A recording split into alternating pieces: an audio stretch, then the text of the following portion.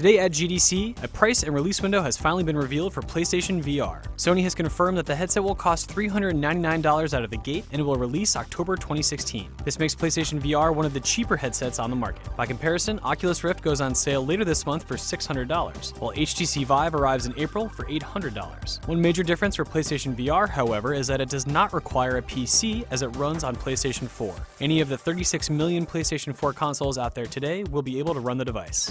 During the presentation, PlayStation President Andrew House confirmed that there are currently 230 developers working on games for their VR headset. The PlayStation VR headset uses a 5.7-inch 1080p OLED display with 120Hz refresh rate and 18 milliseconds of latency, and the headset also supports 360-degree tracking and will use the PlayStation Move controllers and the DualShock 4 controller. Which headset are you leaning towards, the PlayStation VR, the HTC Vive, or the Oculus Rift? Let us know in the comments below, and for more on VR, you're already in the right place.